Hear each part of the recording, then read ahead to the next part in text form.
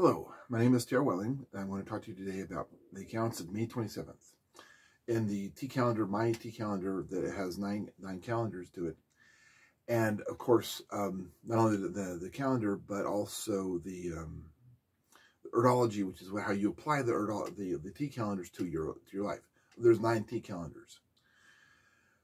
There are 9 pearl strings. A calendar being one string, and this being a collection of 8 strings. There's been 115 days since Imbulc, February 2nd, which translates to the characters of R and E.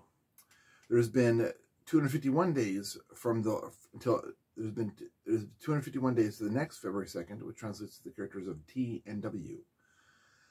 The month is the 9th month of 15 days, which is H Hagalaz, and this is the 2nd day of the month, Uruz, U.